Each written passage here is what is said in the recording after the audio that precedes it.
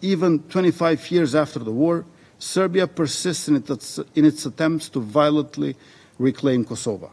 A glaring instance of this occurred on September 24th last year.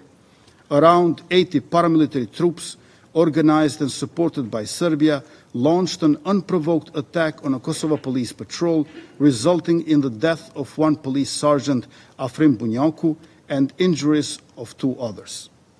Then, on September 27, Serbia declared an official 3-day mourning period for the terrorists killed in the Kosovo police anti-terror operation. And you notice today that Mr. Vucic was recalling several Serbs being wounded or injured in different incidents, but he did not mention 3 killed Serbs.